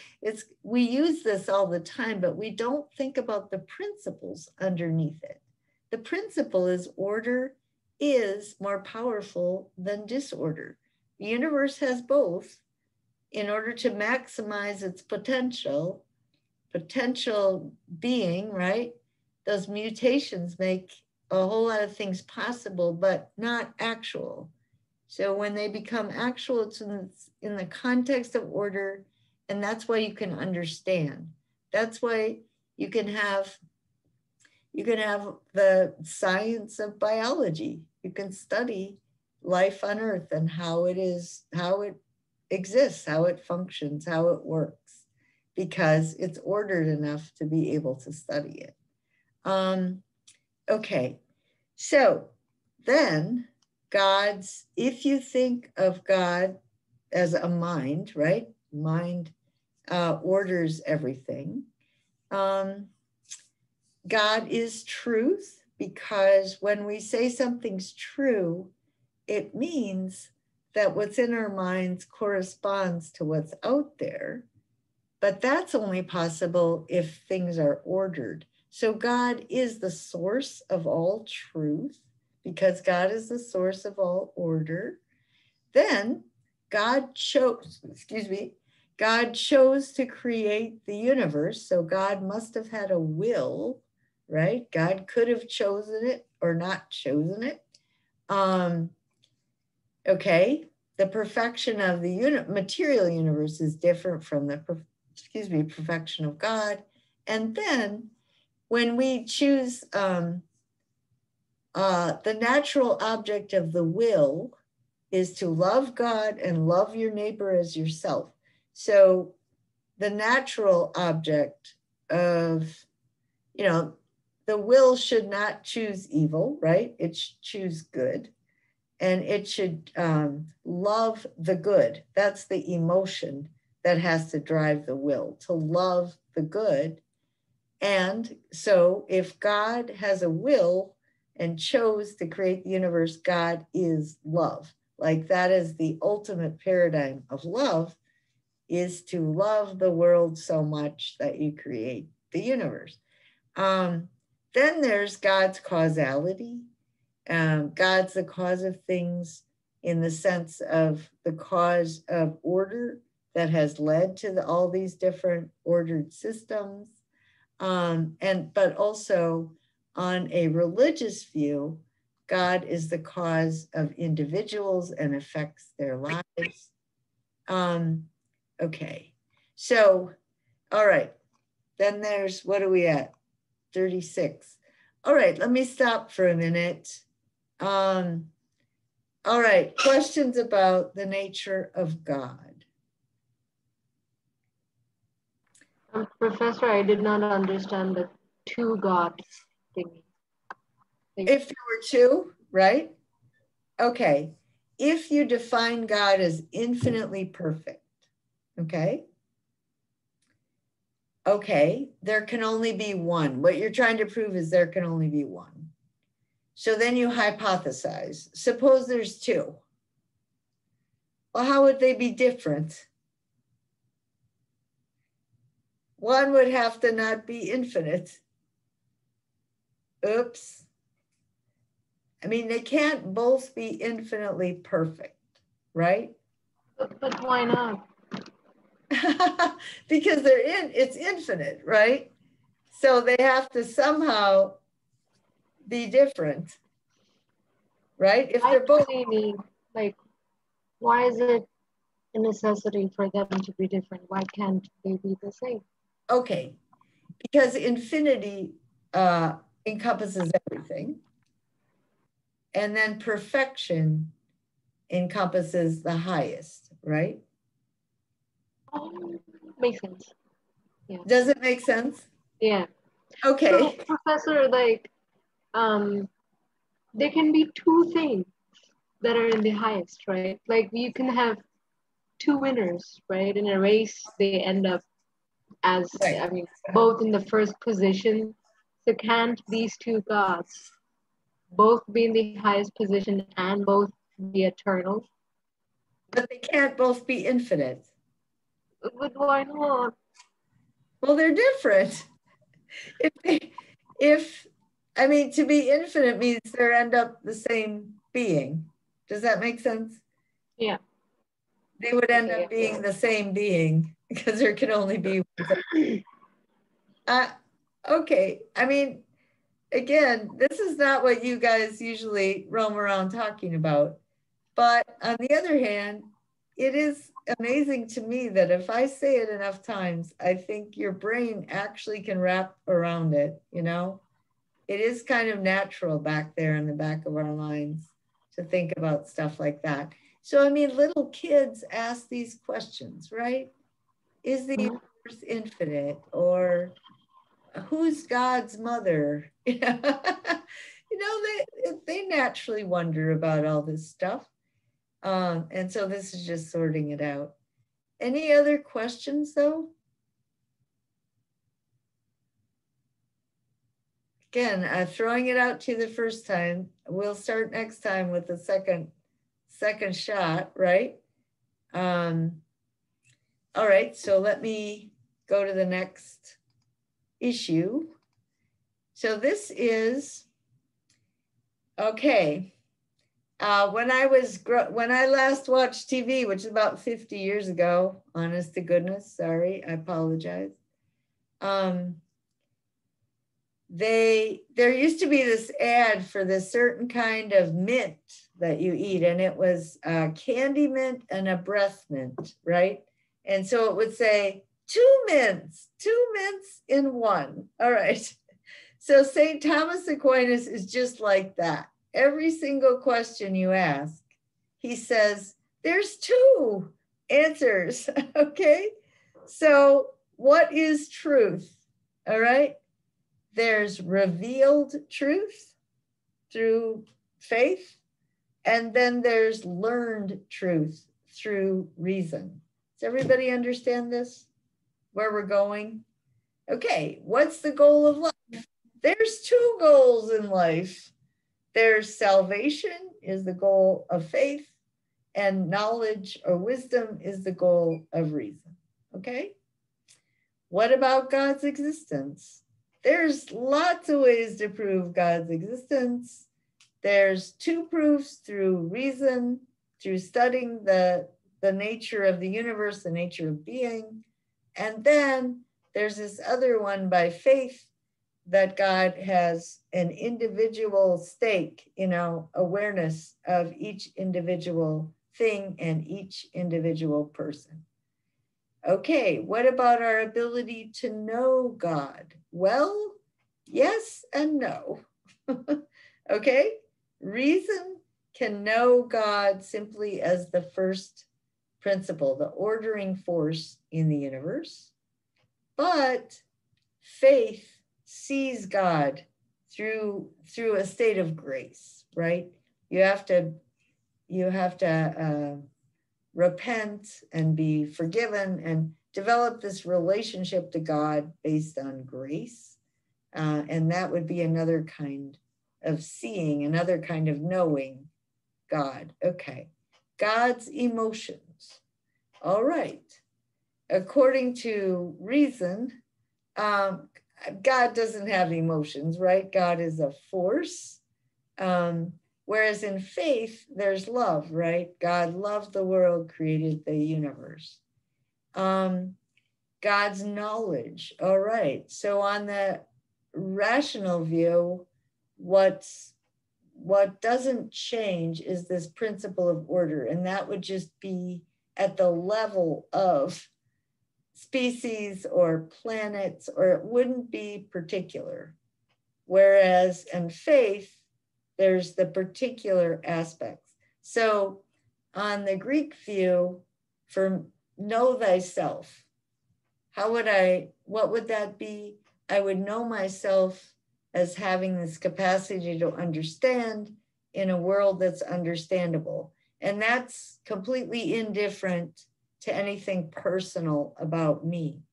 So I have to try to achieve a goal that's completely impersonal. It's species. I want to be a flourishing member of the species. So I always have to compare myself to these standards that are not particular to me. They're universal, right? Whereas on the view of faith, then there's these particular things. God has a particular plan, or God set me up for this or that, right? That's just a matter of faith. Now, what about the origin story? Well, Aristotle would just say the universe, there was a potential. The universe potentially existed, but there was a prior actuality, ordering force. And at a certain point in time, the potential became actual. But the important part of one's understanding is not based on anything profound about that switch from potential to actual, from not material to material.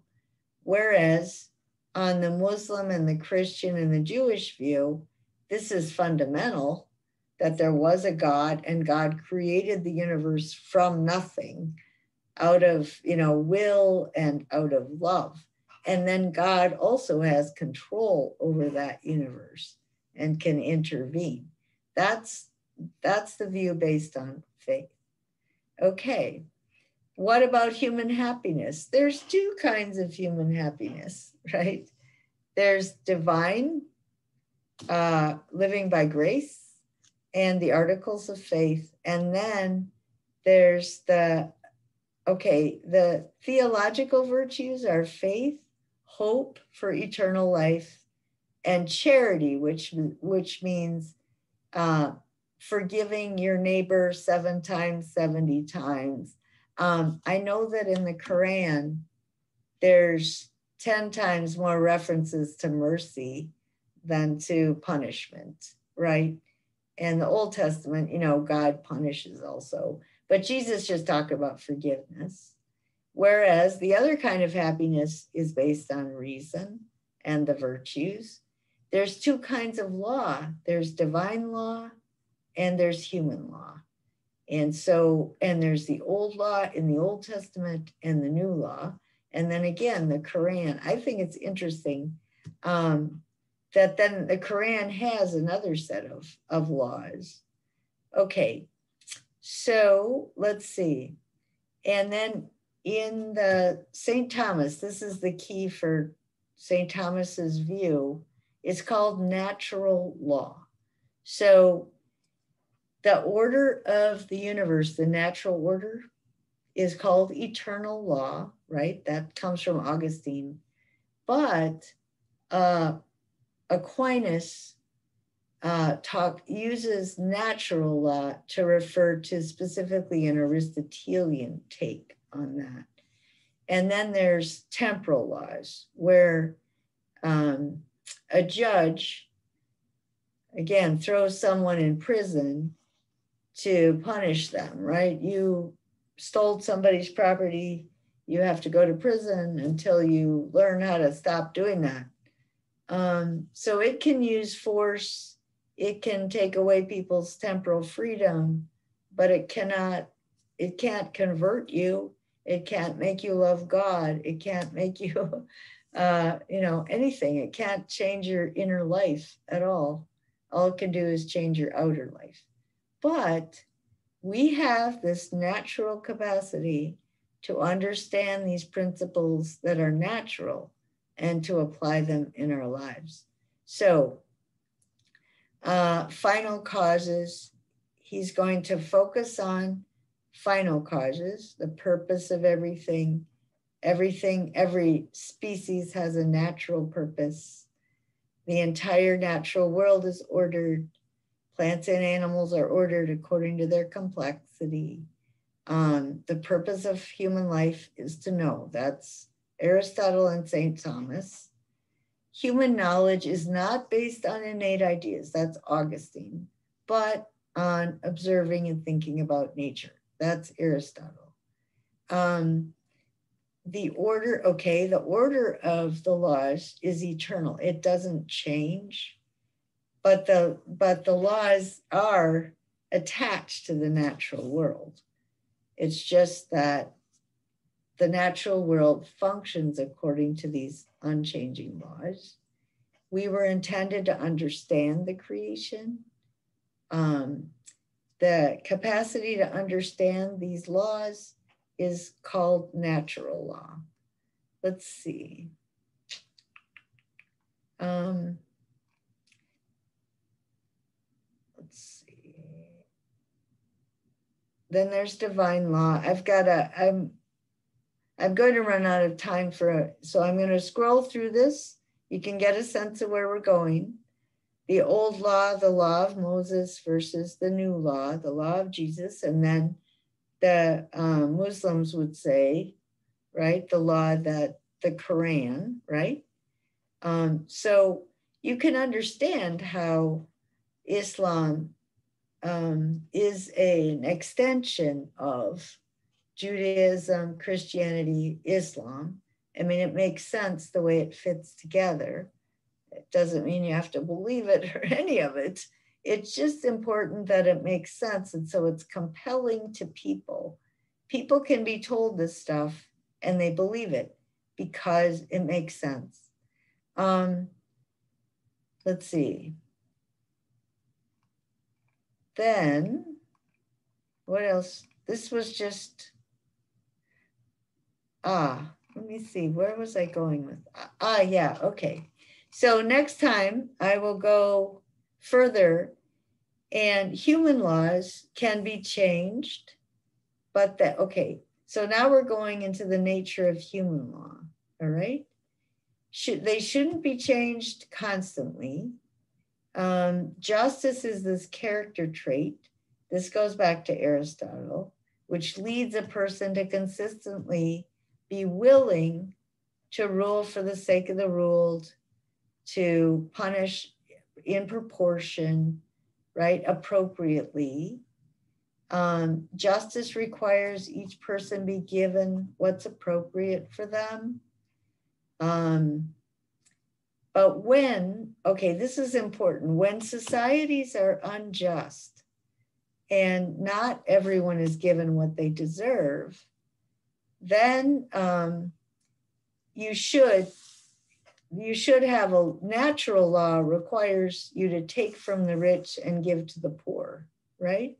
So having these laws where you tax the rich for the benefit of the poor, that's according to natural law and divine law, okay? Let's see. If people are desperate,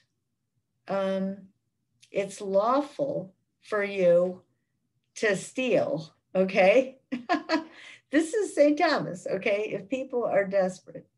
The desire for more than you need is a sin. Sometimes it's lawful to declare war, and sometimes it's lawful to kill in self-defense.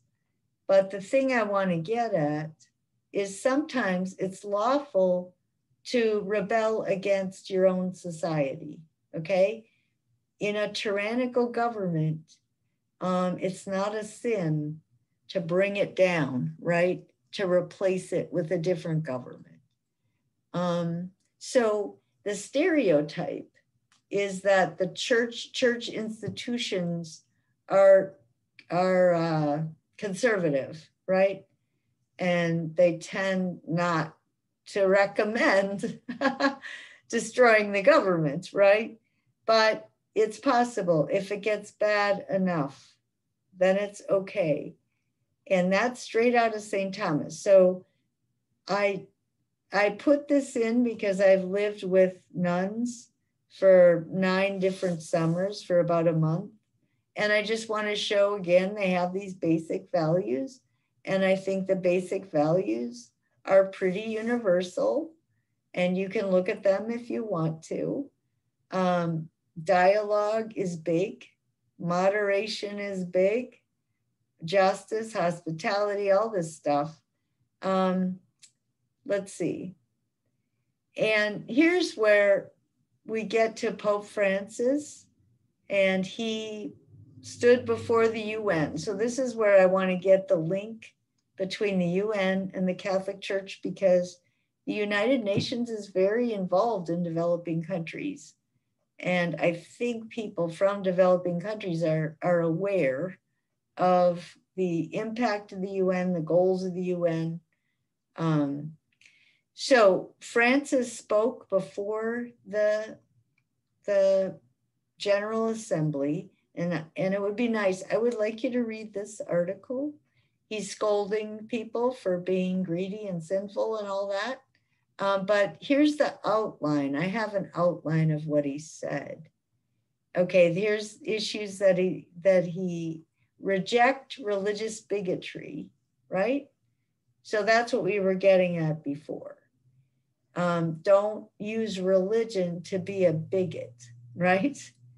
Every human religion can be corrupt, he's pointing out, which is what we were saying. Reject partisan bickering, right? Politicians need to be addressing problems and not demonizing each other. Stop punishing immigrants, right? Help Europe's refugee crisis. Foreign policy cannot be guided by might makes right, right? It isn't just that the powerful will win because they're powerful, right? The golden rule is important.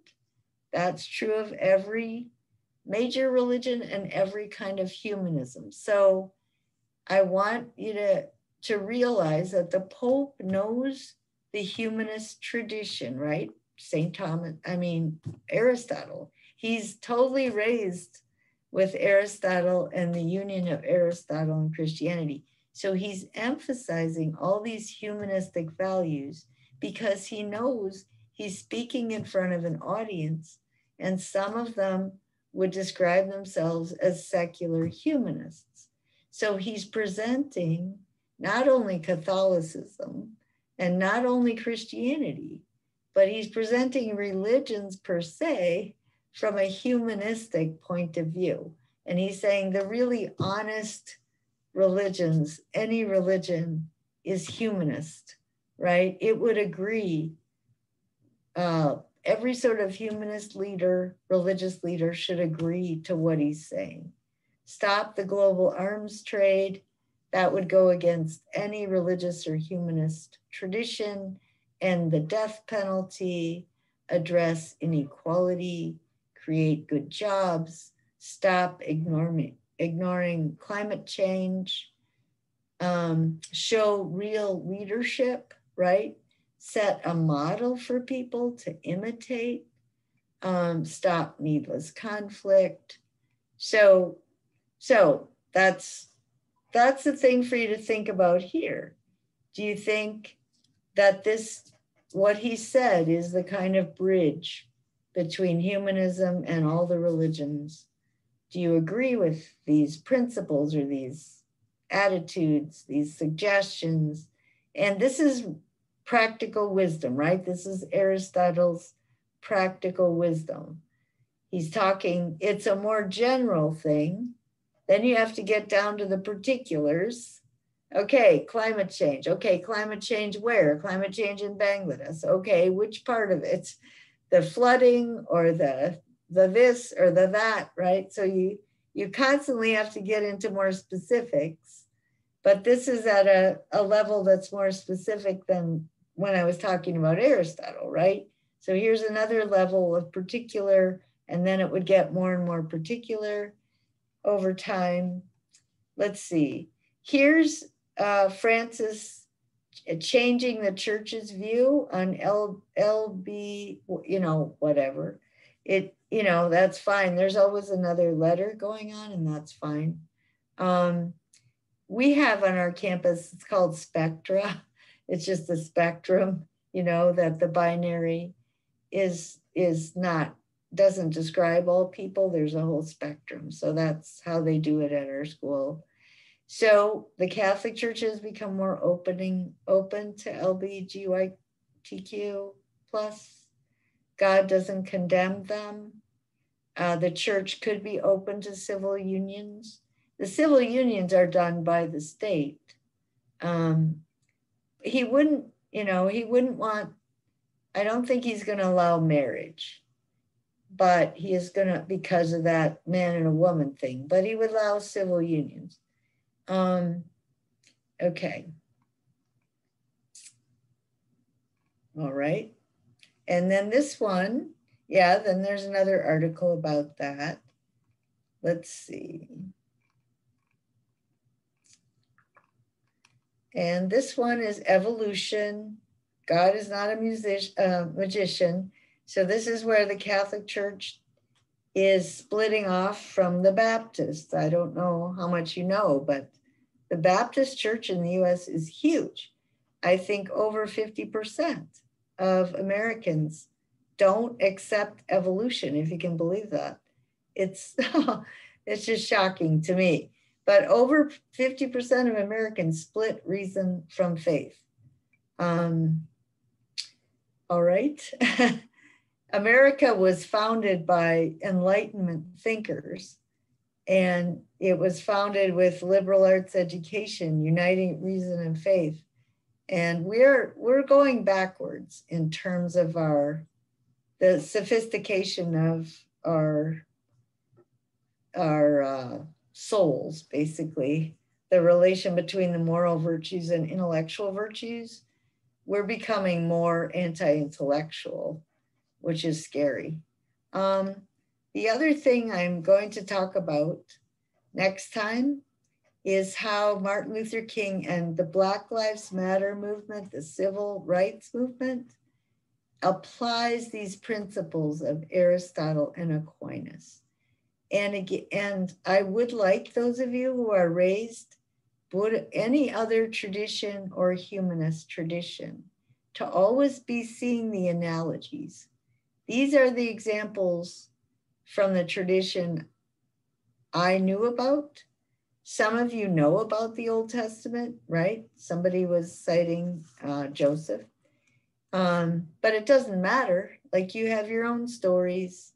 You have Hindu stories, Buddhist stories, Muslim stories, humanist stories, Confucian stories, whatever. It's about civil disobedience. Let's see. Aristotle and segregationist laws, Seneca, Augustine, St. Thomas, moderates. All right. And so he does talk about what's the difference between whether a law is just or unjust. And he cites these concepts of natural law. And I have the outline, some of the stuff. But when it comes to actually reading it, again, it starts on page 8 here, and you only have to read to page 14.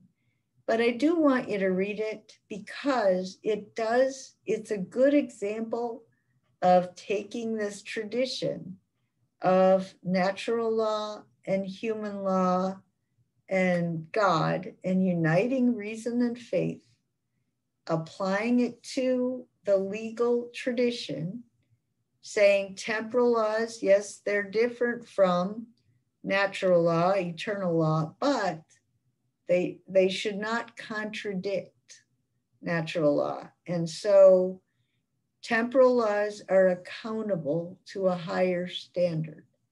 This, again, is absolutely fundamental if you want a democracy. You have to have religious leaders, intellectuals questioning the decisions that the lawmakers and the politicians make in light of a more universal truth. Something is never just because it's in the law, right? The laws of any society can be wrong. They have to be evaluated by another higher standard. Sometimes the laws are okay.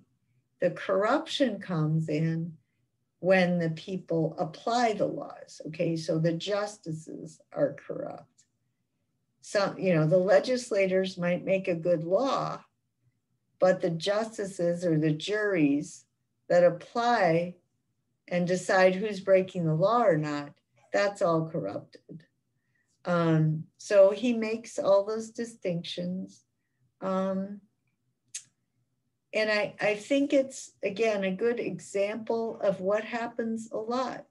I mean, during the Black Lives Matter this past summer, a year ago, I guess, almost now, there were demonstrations all over the world. And these demonstrations, some of the people were demonstrating just in the name of humanism and the golden rule, or the scientific knowledge that people are by nature the same and sexism is wrong according to science, racism is wrong according to science, and having a gap between the rich and the poor is wrong because our humanity is the same. Societies that allow for these huge gaps are based on a lie. It's a lie that some people deserve to be a lot richer than others. It's unhealthy psychologically too. So again, when you're thinking of a healthy psyche, it perverts the psyche of a child to be too wealthy or too poor because they can't grow up in a natural way. It also perverts them, I think. Little kids should not be conscious of how much money their parents make. They don't naturally care about that at all. You have to teach them to care about that. And it's a perversion. Anyway, so in Black Lives Matter, all those movements are based on reason. And there were lots of demonstrators who also were basing their movement on faith, especially African Americans in the US, but it was reason united with faith. So, so I would like you to read eventually. You might not get through it for next class, but by the time we finish this, I'd like you to get through page 14. So that's 6 pages of a lot of stuff. Let's see. So we have 5 minutes. I did want to say that my father actually marched in Selma, Alabama with Martin Luther King, and he met him and stuff. And I was in 5th grade at the time. And I was, there was a Unitarian preacher that got killed when my father was there. And, you know, it was just this rumor that somebody got killed, and my mother was all worried. And it turns out he got killed when he was going to dinner on Saturday night or whatever night it was. It turns out my dad had got invited by that very guy to go to dinner with him that night. But he didn't. He actually turned him down and went somewhere else. But I remember that as a kid. It sort of freaked me out.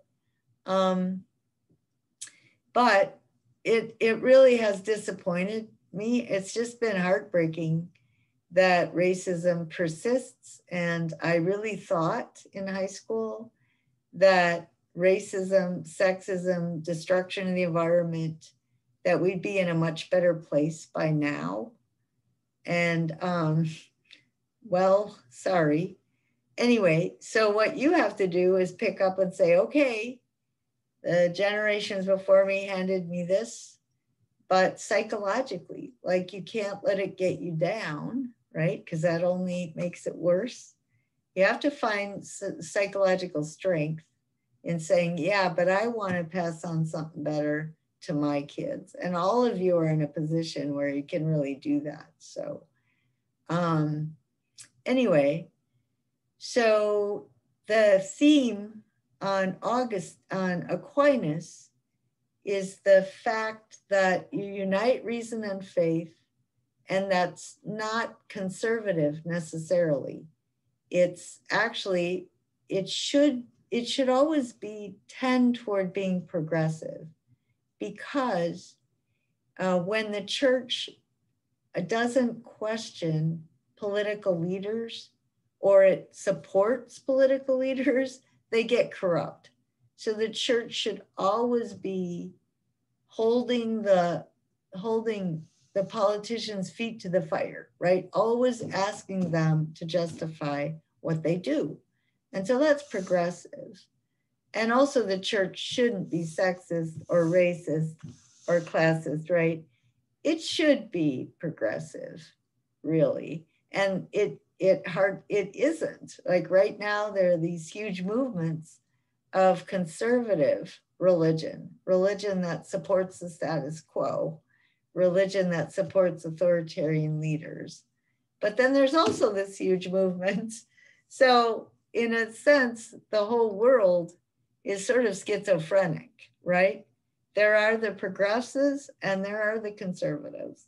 And they're just sort of magnifying because of social media and all these ways that we have communication.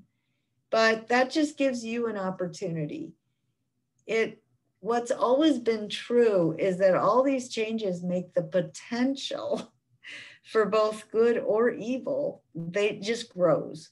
So I think all of you have just a whole lot of opportunity to be aware of all this stuff going on and to sort of position yourself, right? So maybe you were raised with conservative religion, but you really want to be progressive religion, right? Because the progressive branches makes more sense to you.